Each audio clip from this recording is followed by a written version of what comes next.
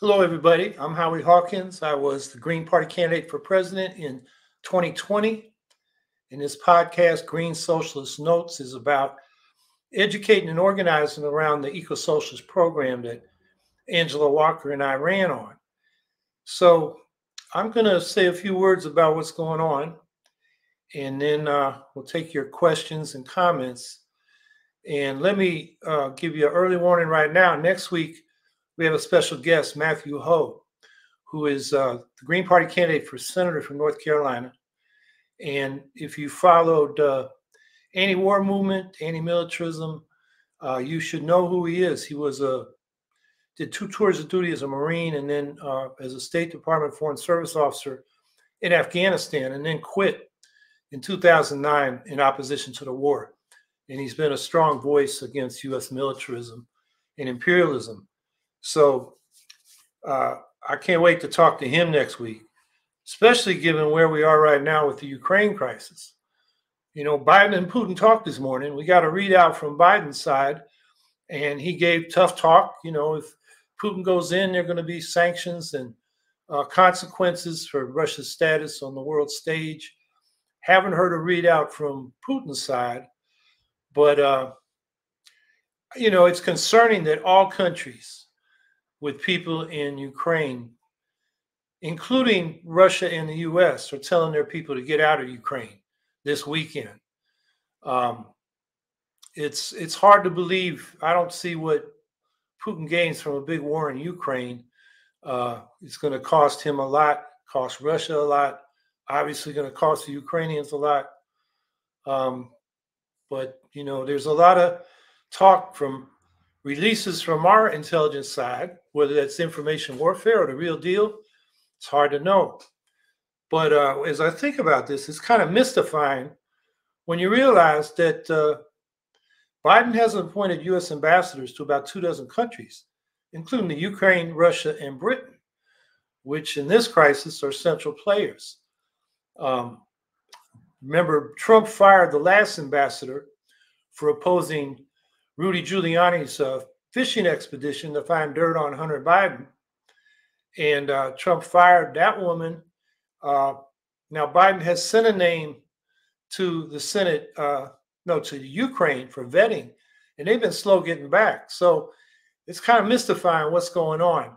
You know, maybe Ukraine wants to deal directly with State Department people and not go through an ambassador. But and then when it comes to, they've appointed somebody for Britain, but hasn't been confirmed yet. And then Biden asked Trump's appointee, John Sullivan, to stay as the ambassador to Russia. So, you know, as I've said many times, U.S. imperialism didn't skip a beat between Trump and Biden. There's some differences, but the U.S. is not back down. Bernie Sanders made a call for diplomacy, but I think it was marred by basically talking about dividing the world into spheres of influence. He even invoked the Monroe Doctrine, which is a cover for U.S. imperialism in Latin America. And it goes above the heads of the Ukrainians. And, you know, as socialists, we shouldn't support great power imperialism, whether it's Russian or American or anybody else. And we should demand that both powers respect Ukraine's sovereignty and independence. And the U.S. has played a big role in Ukraine, going back to the coup in 2014, which some people say was all fascist. I think there was legitimate grievances, particularly over corruption in democracy, that brought lots of people out, but the right was better organized and did play a big role, although their electoral support has diminished down to basically nothing. Swoboda used to have representation in their parliament, has none now. On the other hand, there are right-wing militias that are even getting armed by U.S. and trained by U.S. advisors and have been incorporated into the Ukrainian military. So Ukraine's politics are messed up. It's very corrupt. The parties are vacuous. They're basically aligned with oligarchs. The guy who's president now basically did it because he used to be in a TV show where as a school teacher who became the president, and he kind of ran an anti-corruption campaign, but he has no base among the oligarchs. So, you know, if war breaks out, you wonder if, you know, the right's going to try to take it from him, Putin's going to try to take it from him. It's hard to know what will happen, but he doesn't have a strong base. So we got a situation where U.S. imperialism continues. Biden has failed to revive the Iran nuclear deal. The war in Yemen goes on through Saudi Arabia and the UAE, to a humanitarian, creating a humanitarian disaster there. We've had these sanctions, and people in Afghanistan are starving. And the sanctions against Cuba and sanctions and regime change efforts against Venezuela continue. The U.S. is all over the globe with 800 foreign military bases. But Putin's pretty much everywhere too. Russia, they occupy 20% of Georgia. They occupy the Transnistria province of Moldova on Ukraine's western border. They occupy Crimea. They're messing around in the Donbass. They have a lot of troops in Belarus. And then the Wagner mercenaries, the Wagner group, which is kind of like Russia's version of Eric Prince's Blackwater, has had their mercenaries in Libya, Syria, Mali, Burkina Faso, Mozambique. A lot of left critics in this country pointed out that the guy who led the military coup in Burkina Faso was trained by the U.S. military. It's also true that one of his beefs against the elected president was that he wouldn't bring in the Wagner group to fight Islamist rebels in the northern part of that country. So you actually have, even though there's a big conflict over Ukraine, you have this sort of antagonistic cooperation between these two big powers, Russia and the United States. When Wagner went into Mozambique, they were protecting Total, the French oil company, ExxonMobil, ENI, which is an Italian oil company, the China National Petroleum Corporation, and Sasol, which is the state-owned oil corporation of South Africa. So they went in there protecting Western interests, including ExxonMobil. Although the Islamists threw them out. They were taking too many casualties and they left. We've seen it in Syria against ISIS. The U.S. and Russia have these deconfliction channels.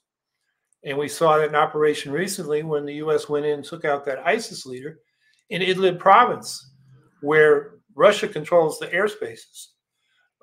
We see it. Russia is quietly tolerating Israeli strikes on Iranian targets in Syria, Hezbollah, militias from Iran, or Iranian-oriented militias from Iraq. And, reporting from Middle Eastern outlets say, Russia and Israel have an unspoken agreement on that. And then you had, Russia going into Kazakhstan to suppress that revolt by workers. And the U.S. is the second biggest investor in Kazakhstan after China, including Chevron and ExxonMobil oil and gas fields. So the Russian mercenaries, or actually in this case military, was protecting U.S. assets. So you have this strange dance going on. And a lot of people have made a lot of the communique between that was issued by Putin and Xi of China.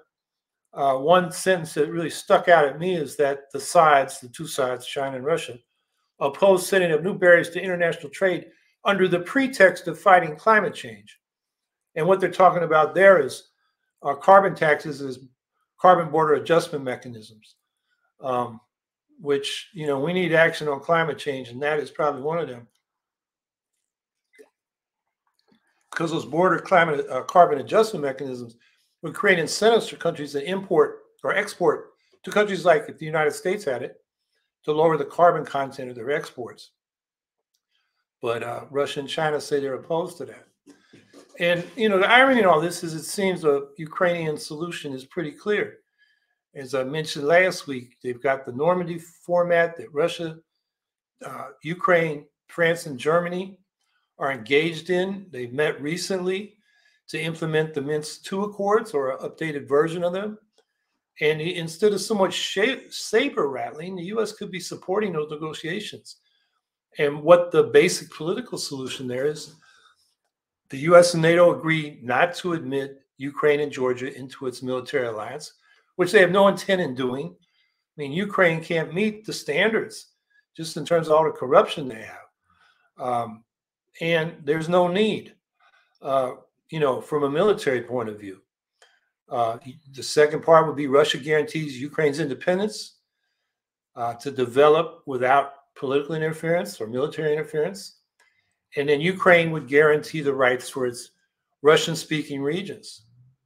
And the way it would be implemented, there'd be a ceasefire in Donbass, demilitarization, perhaps enforced by UN peacekeeping forces, as some of the left groups in the Ukraine have proposed. Not that they're a big force, but that's what they have said. The U.S. would withdraw its advisors and stop sending more weapons. Russia would withdraw its military from the Donbass.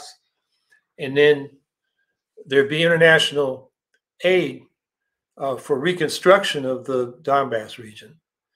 Now, that seems like a common sense solution. And it's hard to figure out, exactly what Biden and Trump, Biden and Putin's game is, because they got the world sitting on the edge of our seats wondering what the hell is going to happen. And then I'll just make two more comments and we'll get to questions. One thing I've really noticed this week is that the Democrats are moving hard to the right. You're getting a lot of law and order messaging in Senate and congressional races from Democrats. You had this week very Democratic states like New York and New Jersey and California remove the masking mandates. Death rates are still high from Omicron, and it seems they're putting business interests over public health. I mean, what's the rush? This Omicron is retreating rapidly, and if we don't get another variant coming in, maybe then the time is to, lift the mandates that you have to wear masks in, indoor settings and so forth. But, what's the rush? The death rates right now are nearly as high as they've ever been. And the other thing I've noticed is the Democrats and the Republicans with them are still pushing school privatization, which means charter schools. The Oakland School Board, against strong community opposition, voted this week to shut down 7 public schools over the next 2 years. And I see that Arne Duncan, who was a big architect of school privatization in the Obama administration, is getting ready to run for Chicago mayor.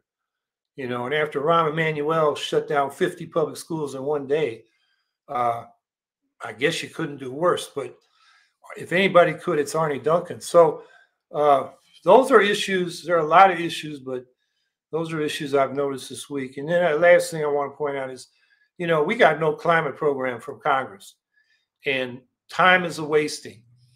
The International Panel on Climate Change report on what it would take to limit global warming to 1.5 degrees Celsius said the world needs to cut emissions by 50% by 2030. And that would be 10% per year starting last year. If we wait until, say, the next administration, 2025, that's a 20% cut per year starting in 2025 to get there by 2030. So we don't have any time to waste. Meanwhile, global emissions rose 5% last year. U.S. emissions rose 6%. So that's an extremely serious situation. It's it's why we need the Green Party to be out there running candidates, raising these issues, and not accepting that they can't get simple climate actions. What was proposed in Congress wasn't enough, but they can't even get that passed. So with that, I look forward to your questions and comments. Eric Gray. Also, how do we actually go about getting rid of private and charter schooling? Well, I think we start by saying public money is for public schools. You have a private school, charge tuition and pay for it yourself. There's no reason why the public should be paying for private schools when it's not funding its own public schools enough. And then I think we've got to regulate the private schools. I mean, we have a situation here. We have these are not charters. These are yeshivas that the ultra-Orthodox run particularly in Brooklyn, New York. And the state requires that everybody get a basic education in English and math and science and history. And those kids are not getting it. I mean, they do religious studies, and then when they're in elementary school, they get like 90 minutes at the end of the day for English and math. By the time they get to high school, they're not getting anything. And that's a violation of the law. But because they're politically potent, in those city council and state legislative and state senate districts where they're a strong majority or plurality, people are afraid to take them on, and that reverberates throughout the city. So we've got to enforce the laws. There have been so many scandals with these private schools, and you know, we find those out because they become obvious. There's probably more going on because the investigations are not going on. The regulations, I mean, we've had the situation here in New York that you get a probationary period of a few years, and if you pass that, then you're not examined for a while. And what we've seen is these schools get through the probationary period, and then the standards go way down. So there's a lot to do. We can't accept the privatization of public education, because then it's going to, not educate children.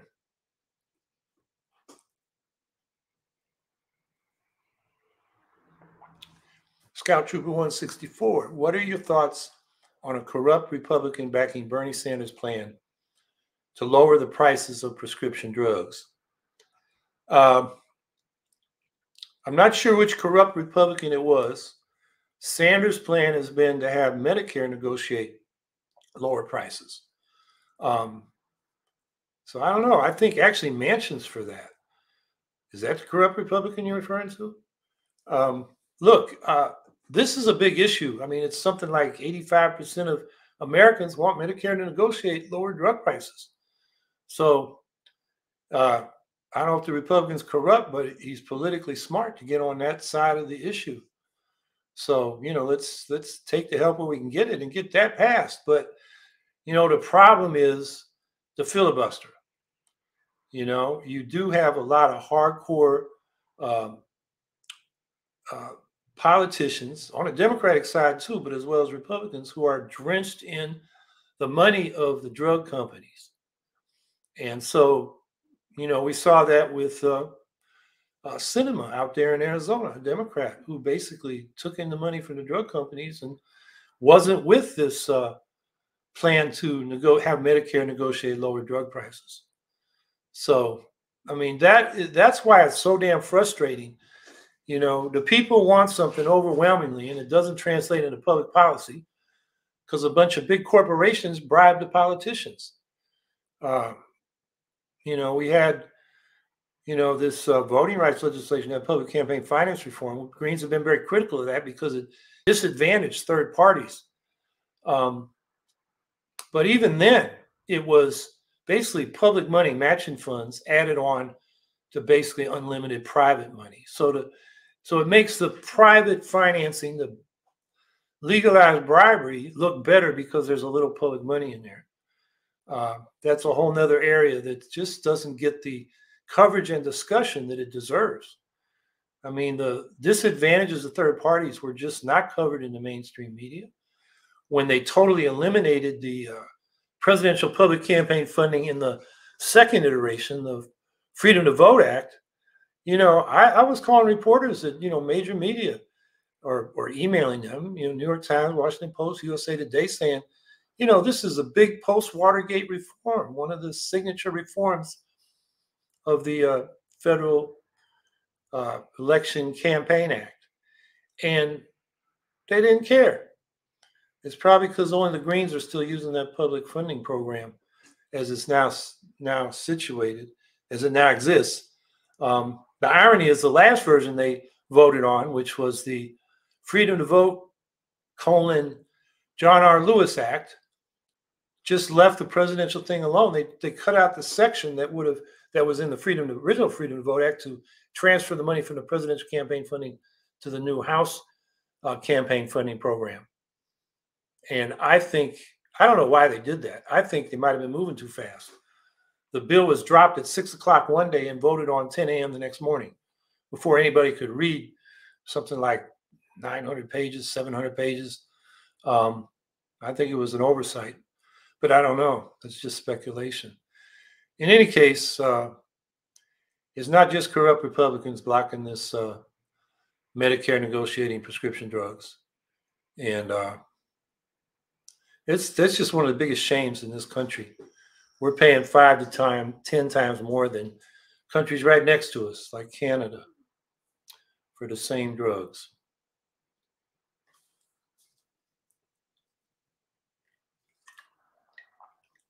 All right, Judah Stir. What are your thoughts on the Canadian trucker situation? It seems like a proto-fascist effort that socialists should decry, but the American left has been all over the board. Yeah, that's because the American left aren't workers. These are not workers. They're not truckers. I'm a retired Teamster. Teamsters hate these people. These people are either owner-operators who can, are doing well and can afford to go there, or they've been sent there by trucking companies that are right-wingers. And the demands being raised, the real issues for Canadian truckers are wage theft. 1/3 of those truckers in Canada are South Asian, and they get cheated out of their wages a lot. They get discriminated against. They have ridiculous working hours. Those are the real labor issues.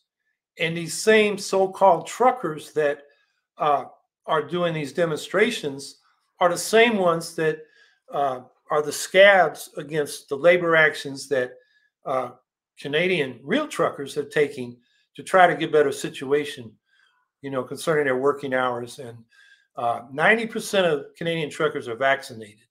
That's not an issue.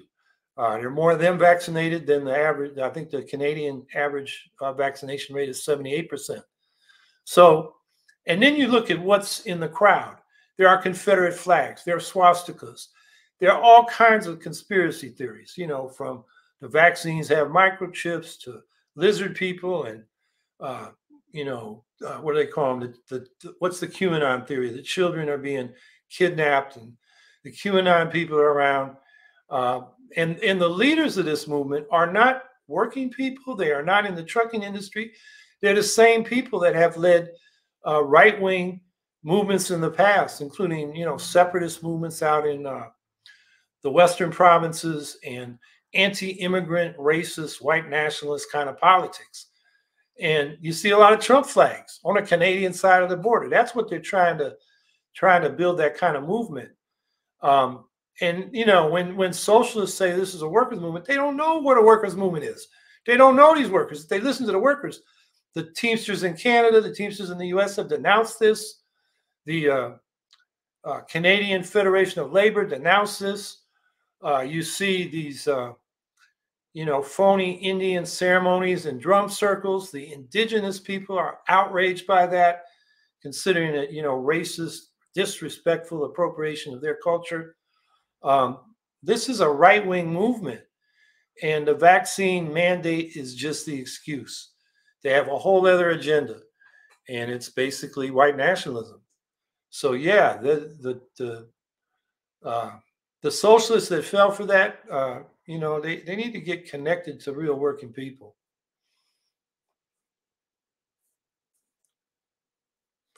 Michael Shin, what are your thoughts on the prison abolition movement? I think the word abolition as a slogan doesn't resonate, with the general public. What we need to be talking about is ending mass incarceration, alternatives to incarceration, bail reform. In other words, we need to reform the system. When you say abolition, I mean, people think you're just going to turn all the prisoners loose. There's some people in there that are dangerous that need to be segregated. So, I'm with the people that call themselves abolitionists in spirit. I think it's the wrong slogan.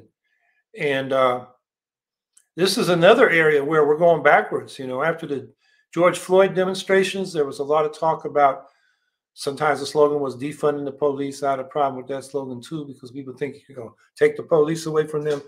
What we need is to put those resources into crime prevention.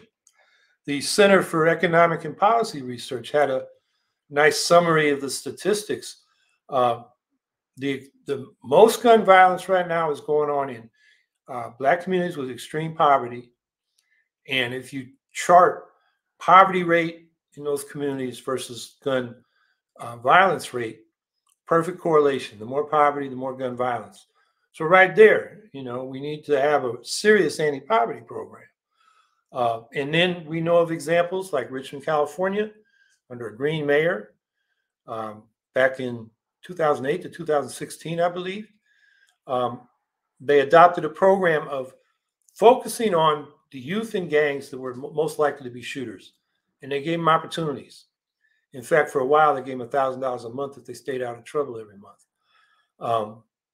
And then the police did community policing instead of drive-by and snatch and grab operations, and got to know the people and the businesses on their beats, build a better relationship so that they got better intelligence as to when things might go down and there might be shootings. And so the murder rate in Richmond, which is about 80% Black and Latino and Asian, was over 40 per 100,000, which is one of the highest in the country. Been that way for decades. And it was 44 the year this new program started. After 8 years, they had only 7 murders. So the program worked. So we have examples like that. And so it pains me to see, like here in New York, we had bail reform and the crime rate is going up. And the law and order folks are saying it's because of bail reform. Bail reform meant you could be released without having to pay bail for nonviolent offenses. And we had a famous case here where a kid spent 3 years in Rikers Island. He was accused of stealing a backpack. It took 3 years to bring his case to trial. And when it came time to do that, the Bronx attorney, where it happened, district attorney, said he didn't have the evidence, so he's dropping the case. This kid spent 3 years in Rikers Island, got his ass kicked by gangs, by the guards. He came out a damaged person, and after a couple of years, eventually committed suicide. That's the kind of travesty that happens when you have bail for those who can afford it, like Paul Manafort and that crowd around Trump. They didn't wait around in jail. They made bail. But if you're poor and accused of grabbing a backpack, and it turns out they didn't have evidence that he did it, he spent 3 years in jail and had his life ruined. So now we're having efforts to repeal it.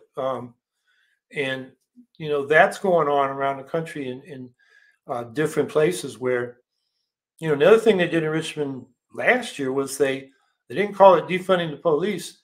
I forget what they called it, but it was, positive investments in crime prevention. And they put money into social services out of the police department, substantial amount. So, that's the kind of thing we need to be doing. And watch out for the law and order messaging from the Democrats. The other thing I'm seeing is they're touting military officers. I mean, we have a congressional race here. They redo the district, it looks like, and it's much more Democratic friendly than it's been in Syracuse, which is one of the few competitive districts in the country. And 3 of the candidates out of 6, and the latter 3 jumped in late when the new district lines became clear. They all tout, them being in the military. And that's all they tout. I mean, their campaigns are totally vacuous. You don't know what they stand for. They just say, I was in the military. And I've lived in this community forever and all that kind of thing. But nothing about policy. Give us a reason to vote for you. So I don't know. The progressives in the Democratic Party, they don't have the leverage. They're a minority within the caucus.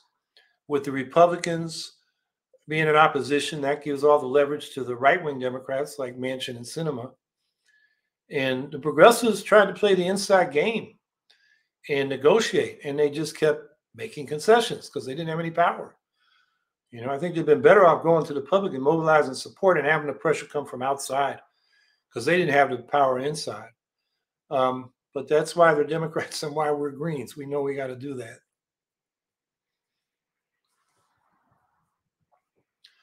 Jacob Moore, how do we push third-party healthcare reform through to the mainstream of the DNC and RNC? Demonstrate a silencing of democracy. Wait, I'm not sure I read that right. How do we push third-party healthcare reform through to the mainstream of the Democratic National Committee and Republican National Committee? Demonstrate a silencing of democracy.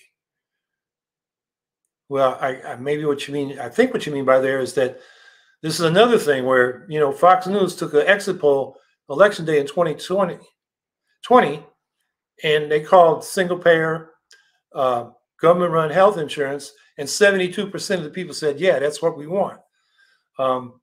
And the other part of your question, is there something more we can do on a local and congressional level to push the issue during COVID? Certainly on a congressional level. Local, I would say state level. We can pass state level single-payer healthcare systems. California, Democrats just killed it again in California. We've had it pending in New York. The Democrats said, who passed the bill in the Assembly many times since the early 1990s, we can't get it passed because the Senate is majority Republican. Well, since the 2018 election, the majority in the New York State Senate has been majority Democrat. And after 2020, a super majority, a veto-proof majority. But since they got the majorities, they also got lots of money from the health insurance industry, and they can't even get this bill out of committee now. We had a similar situation in Vermont, similar situation in Hawaii. But it's such a popular thing. We got to keep pushing at the state level.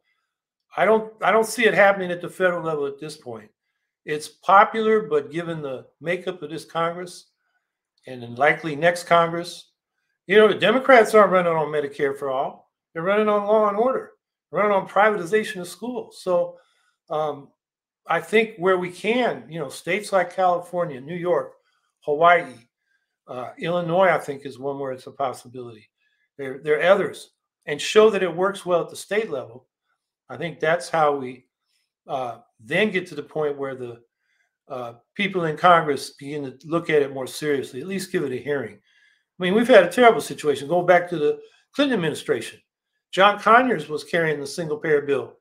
He couldn't even get to testify when the Senate, which was writing the bill, had its hearings.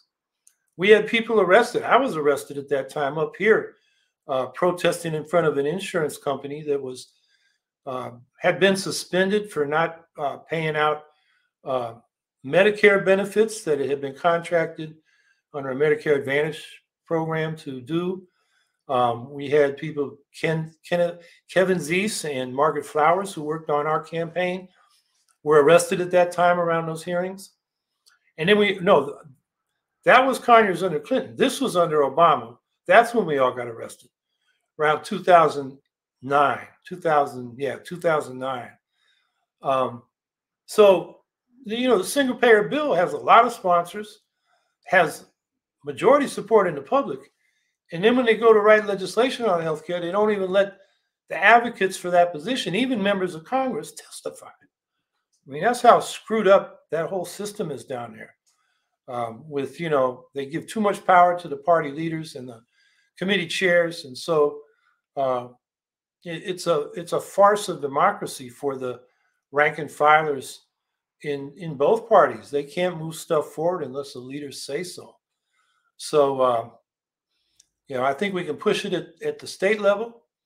We can run congressional candidates to make it a popular issue. And the thing you got to do is force, particularly the Democrat, but in some cases maybe you get the Republican, to take a stand on Medicare for all and be prepared to argue with them and show them they're full of it when they say it's going to cost too much. No, it's going to cost less.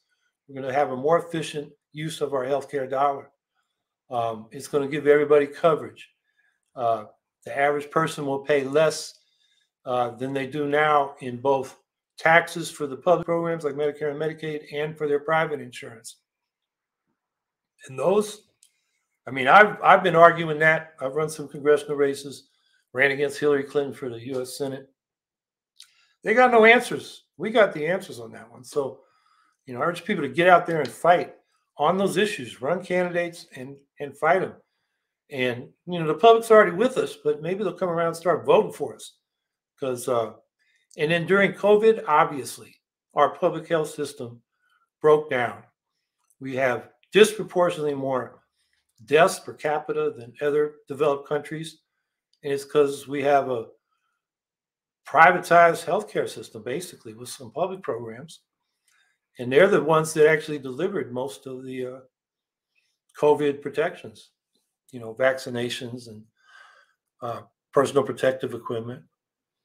It's the only thing the insurance companies had to do was cover COVID vaccines, and that was good.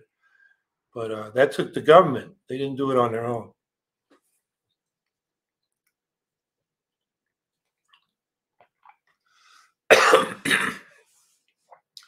Blonde Boy Wilson, why are we still talking about Democrats? We are green candidates.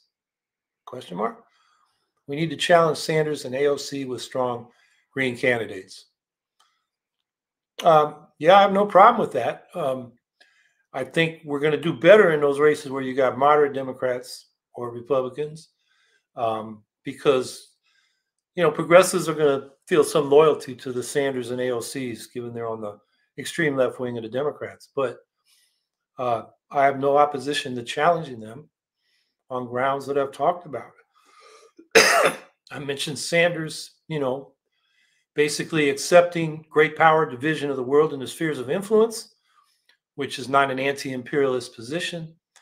And AOC watered down the Green New Deal when she and Markey brought that non-binding resolution into the Congress, which dropped the ban on fracking and new fossil fuel infrastructure, dropped the phase out of nuclear power, dropped the deep cuts in military spending to help transfer resources, not just monetary resources, but technical human capital resources, engineers and so forth, to the climate action, and then extended the deadline from 2030 to 2050 to get to zero emissions, except they called it net zero emissions, which is a backdoor way of allowing fossil fuel burning with so-called carbon capture and sequestration, which hasn't proven itself to work economically or even physically. I mean, they seem to be building these prototypes with public subsidies to get the public subsidies. And then in the end, some of them actually emit more carbon than they sequester. So, yeah, there's plenty to criticize with these folks.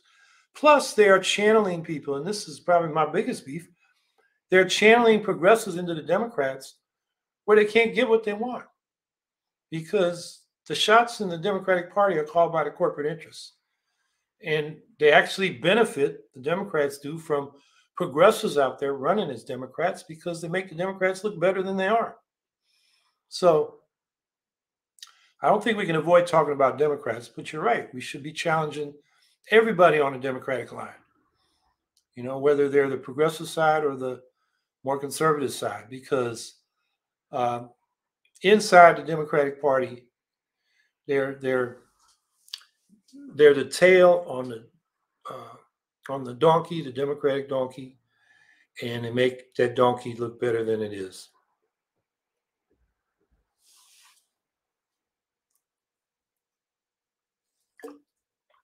Mr. Anderson asks, will the bill stop Congress from purchasing stocks pass? I haven't looked at it closely enough to, give you a prediction, but it's popular among the people, and it seems to be one of those easy things Congress can do to make it look like they're fighting corruption. So it might pass. Pelosi kind of backed off. At first, she was dismissing the idea, but it's like an easy reform. It's like candidates, Democrats, these military people running here in my district are saying, I'm not taking corporate PAC money. That's not where the big bucks are anymore. They're limited to $5,000 donations. Corporations, instead of putting it through their political action committee, can just bundle contributions, which are up to $5,900 per person, I think now, or $5,800 in this election cycle, and then bundle them in and then give it to the candidate, say, this is from Corporation X employees. And that can be unlimited. That could be $1 million. So it's easy to say you're not taking corporate PAC money while you're taking bundles of corporate money. And that's, the kind of games they play with us. So, yeah, being able to buy stocks on inside knowledge that you get as a member of Congress is obviously corrupt, and this law should pass. Whether it will or not, I haven't done my own whip count, so I couldn't tell you at this point.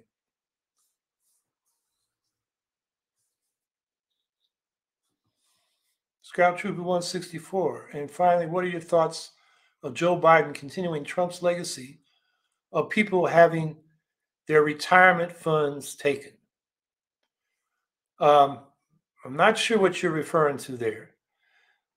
Their retirement funds taken. I just speak in my personal case. I mean, I had a Teamster pension. Like a lot of multi-employer pension funds, it was going down the drain. And so they got a law passed, bipartisan. It was, I think, 2013. It was attached to the omnibus spending bill that had to pass Congress so the government could continue. And what it did is enable multi-employer pension funds to cut our pensions that we'd earned, which the Employment Retirement Income Security Act of 1974 had said they couldn't do. But they made an amendment to that law. So my pension was cut 20%. And then what happened, it actually was Joe Manchin did this. He thought the $400 unemployment supplement was too much. So he got it cut to $300. And with the money they saved, they put that into a bill that gives money to these multi-employer pension funds, enables them to borrow money. It was, I guess, collateral for loans. In any case, I'm getting my money back. I'm getting that 20% that was cut. I'm going to start getting checks that pay the full pension. And then the money I lost over a few years is going to be paid back to me. And now my pension fund is working on that. They're taking their sweet time. But so in this case, I got my retirement fund restored. So anyway, I should look in the comments. I haven't even looked over there. See if you told me what pension fund you're referring to. I'm not seeing anything. So I'm not sure what retirement funds you're talking about. They did do a cost of living adjustment on Social Security, which is the biggest one in years. So I'm not sure what you're referring to there. Violet at Content Boutique. Howard, what are your thoughts on the money Biden's leveraging over Afghanistan? Yeah, that money should be released. They're starving in Afghanistan. And it should go through humanitarian channels. They should negotiate that with the Taliban and get the people fed. The idea that, we're mad at the Taliban for taking over, so we're going to let people starve is just obviously wrong, immoral, and not even smart politically. The Taliban will explain to, people in Afghanistan, the U.S. stole Afghanistan's money and is sitting on it. Now, what they decided this week is they're going to take some of the money and get it into humanitarian food relief. And they're going to take some of that money and give it to victims of 9/11. And I don't think, victims of 9/11 should be taken care of, but I don't think you do with it with the money of the Afghanistan people need to eat. They weren't responsible for 9/11. That was Al Qaeda. And while they were based in Afghanistan at the time, it's not clear that the Taliban knew what Al Qaeda was about to do there. And, there's a lot of reporting from that time that says Taliban was ready to turn over bin Laden if the U.S. provided evidence that he did it. And we just kind of dismissed that. So, the money should not be withheld. People are, it's cold there. They don't have food. They're dying. We should take care of people.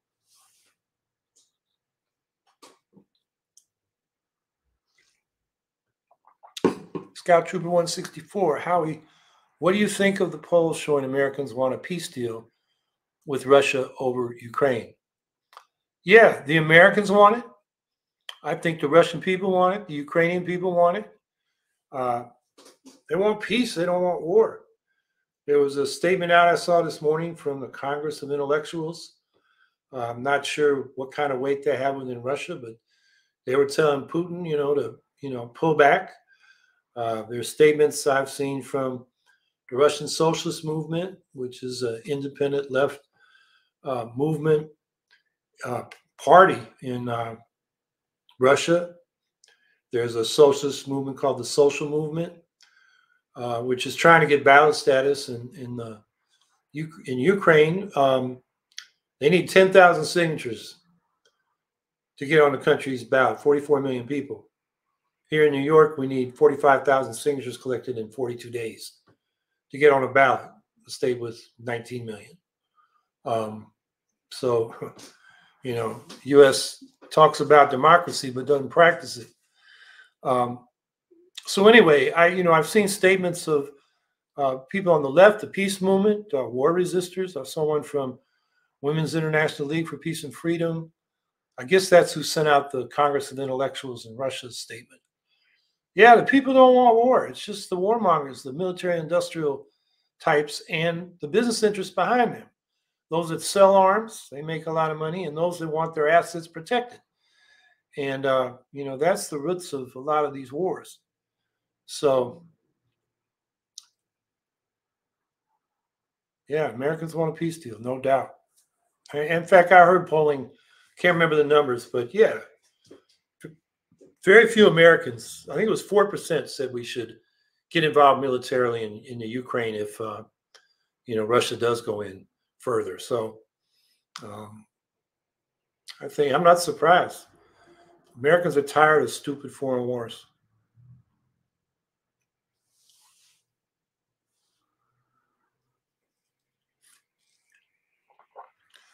Scout Trooper 164. Howie, I asked this before and I'll ask again. What do you think of the corporations offering $15 an hour, but secretly ensure the promised amount isn't given via loopholes and saving it at the last second? Well, yeah.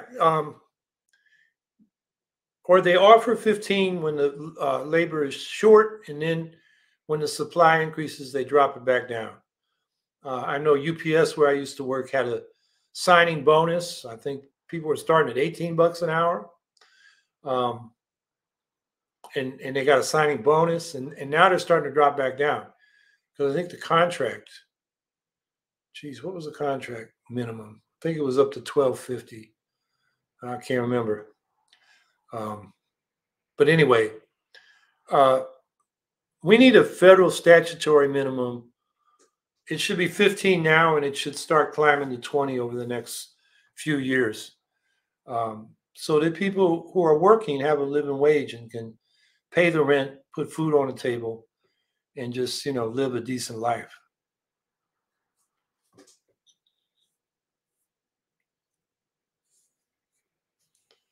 Scout Trooper 164.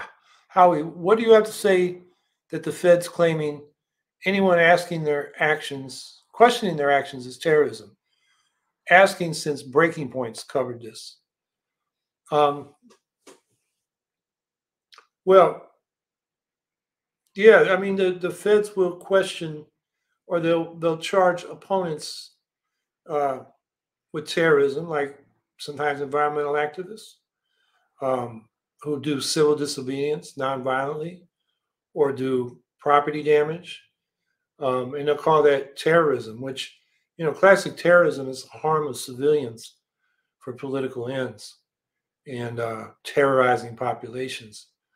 So I think we got to be careful. There are laws like, take the right wing that, did January 6th and tried to basically overthrow an election.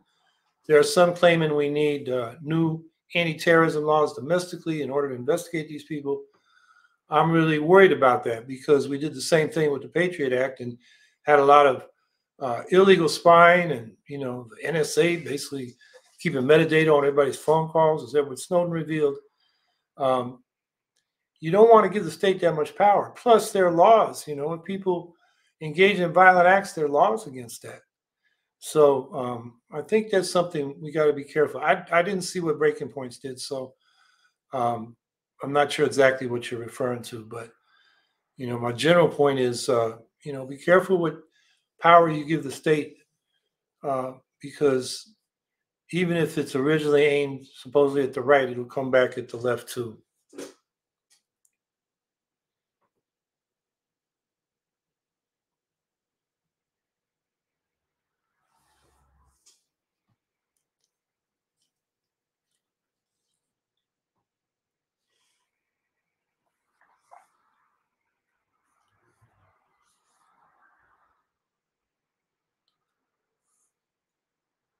and the Joe Rogan controversy. Well, okay, the controversy is people are leaving Spotify because they don't like what Joe Rogan said. And they're free to do that. That's their free speech. Joe Rogan said what he said. He used the N-word like 70 times, totally disrespectful. Talked a lot of nonsense about COVID, brought on a bunch of quack doctors, and people left. So good for them. And I don't know what else to say. You know, Joe Rogan, you know, he's paying the consequences for what he said. People don't agree with him, and they made themselves clear.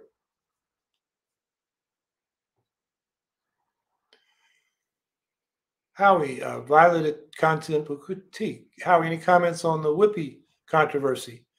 I haven't followed it closely. I mean, she said the Holocaust was a crime against humanity, not racism. And I think, you know, she wasn't apologizing for the Holocaust. I think she was looking at it from an African American point of view that, you know, what has been done to Black people on account of their race is different, you know, to Black people. You know, Jews look like white people like the Germans did. So, you know, it was an off the cuff remark, and it sure got a lot of attention, and she got suspended. I think that was probably overdoing it. And she's, you know, I believe made amends and apologized. So I think the thing is probably passed, and it was probably blown out of proportion.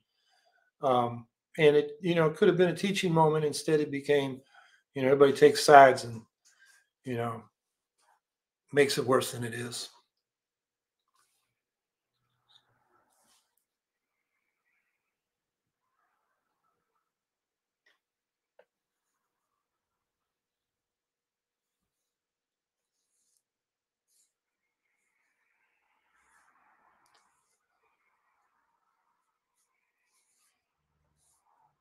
Emily, what are your thoughts on Gavin Newsom keeping California in a state of emergency while hosting the Super Bowl party? I'm not familiar exactly with that, although I know he's been caught going to parties without a mask when everybody else was supposed to be. It's like, you know, that Johnson prime minister in Britain. You know, these people get, you know, high and mighty and think they're the exceptions to the policies they put down, and that's wrong. Now, I'm not sure what to say. I just heard that Gavin Newsom was lifting the mask mandates, although Los Angeles County is keeping them for Super Bowl weekend and sometime into the future because their infection rates and hospitalization rates are high. So, look, I think Gavin Newsom is a hypocrite. He's a slick liberal, but really, I mean, he comes from the real estate industry. When he was running against Matt Gonzalez, the Green candidate for mayor of San Francisco back in 2003, and Matt won the paper vote or won the election day vote, and then when the paper ballots were counted, Newsom jumped ahead. I've always been suspicious of that because both the Democratic and Republican Party machines were backing Newsom against the Green, Matt Gonzalez. And I always thought that I just had a suspicion those ballots were stuffed. But, you know, we'll never know for sure. But I haven't liked the guy since then. He's a corporate liberal, you know, socially liberal, but economically with the corporate interests. We see that with all the fracking that's gone down in California under his watch. You know, he kowtows to the agribusinesses and the oil and gas companies, and of course the real estate industry, in a state with huge homelessness problem and inequality that some people say is the worst of any state. We have data in New York that says we're probably the worst, but it's enormous in any case. And, you know, he doesn't really have a program to deal with that. Like, you know, he backed away. He campaigned on single payer, but he's backed away from it. So, yeah, he's just another hypocritical corporate liberal, socially liberal, economically conservative. And the social liberalism is often opportunistic and not serious. Kind of like Obama, who had to evolve on LGBTQ rights, and gay marriage. He didn't take the position until it had majority in the public opinion polls, and that's why we need the Greens. Greens out here in New York and New Paltz started marrying people until a liberal Democratic Attorney General named Eliot Spitzer got an injunction against them. And the mainstream NGOs, supporting gay rights were saying, "Oh, we're going to provoke a backlash." This was when Karl Rove and the Bush Republicans were pushing anti-gay initiatives in a lot of states. But it put the issue on the table and people had to deal with it, including, ironically, Dick Cheney, who had a lesbian daughter who he defended. And, I've never seen public opinion on a controversial social issue move so fast. But it did. And the Greens were one of the instigators of that. That's why we need to be out there. I know people are discouraged. We're not getting forward on climate change. Voting rights haven't passed. We're now still in the back end, hopefully, of a pandemic, but all the economic protections have been removed. Evictions are ramping up. I mean, it's easy to get discouraged, but we have had victories. We have moved things forward. And, people got to keep the faith. And I'll tell you one thing, you're going to feel a lot better if you're fighting than if you're sitting home moping. So, just get out there and fight. Michael Shin, Newsom vetoed bills to let non-chartered cities have ranked choice voting and public banking. You're right. And you're just making my case against Newsom. As I remember with ranked choice voting, he said he was saying people aren't smart enough to count to three and rank their choices. And public banking was just pandering to the private banking industry. I just stir. Let's not forget that what Newsom did with PG&E too could have become a publicly controlled utility, but he bailed out his corporate donors. Yep, you're making my point. You're adding to the evidence. And that's one thing. We got to have municipal utilities or publicly owned utilities if we're going to move fast on this climate change, because companies like PG&E are not going to replace their old servo-mechanical grid. They can't accommodate distributed energy production from solar and wind that are built around centralized power plants until they wear out. And now you got the problem, and I think it may have been resolved in California, where the Regulatory Commission was going to reduce the payments that people get for rooftop solar as net metering, because the utilities said they couldn't accommodate it. It was costing them. But I think I heard that that got defeated. So if it did, congratulations, California. If not, keep fighting.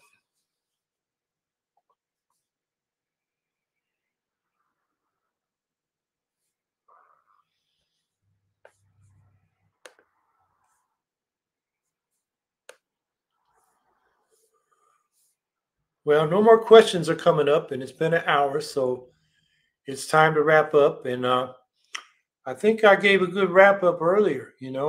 It's easy to get discouraged with what's going on. We're facing possibly a war in Ukraine, the climate crisis not being solved. People are losing their voting rights. The Republicans are setting it up to steal elections by controlling election administration.